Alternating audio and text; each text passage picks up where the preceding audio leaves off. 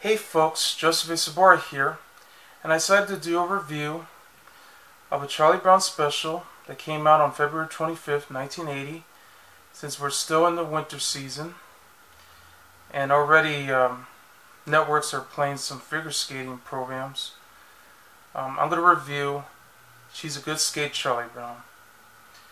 It's about Pepper and Patty, who's practicing figure skating with his coach, Snoopy, for the figure skating competition, which of course is based on the Peanuts comic strips, which surprisingly enough, some of the strips that they use in the special were not included, but so they had to do some alternations from what I heard, because this was actually done in 1974.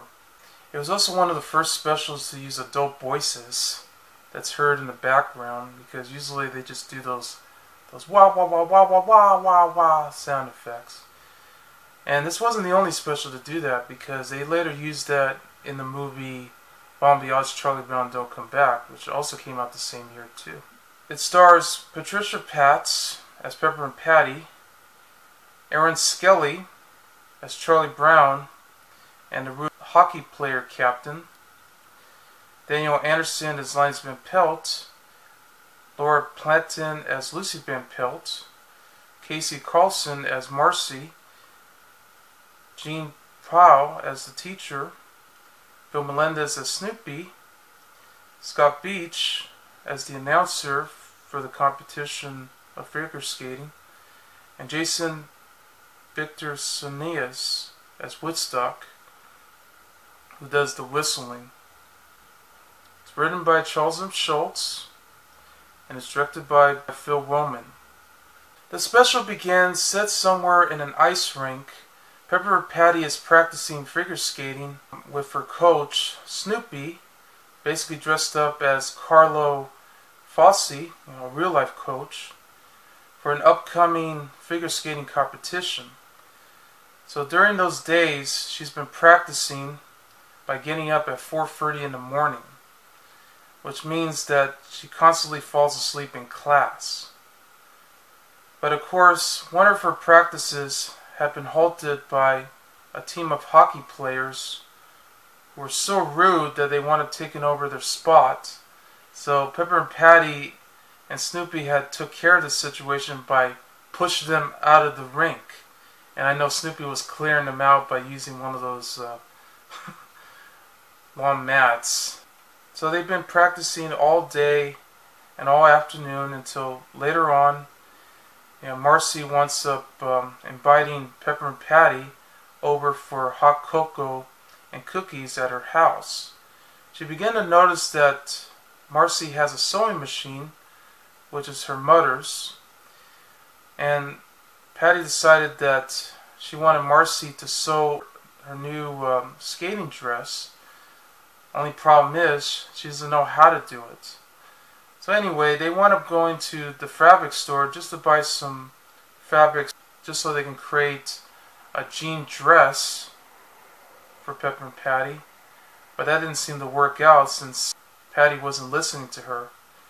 And already, since this was her idea, the whole dress is messed up. So that didn't work out. So as a result, Snoopy came over to fix the dress, and it worked out perfectly. But unfortunately, she wanted to replace her mousy blah hair with a wig, which makes her look almost like little orphan Annie right there.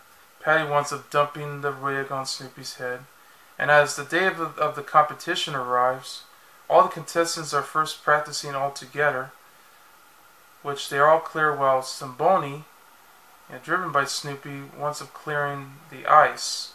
The first two contestants that they had, they all fell miserably because they started falling and got rather low scores. But the third contestant, however, skated beautifully and winds up getting such a great score.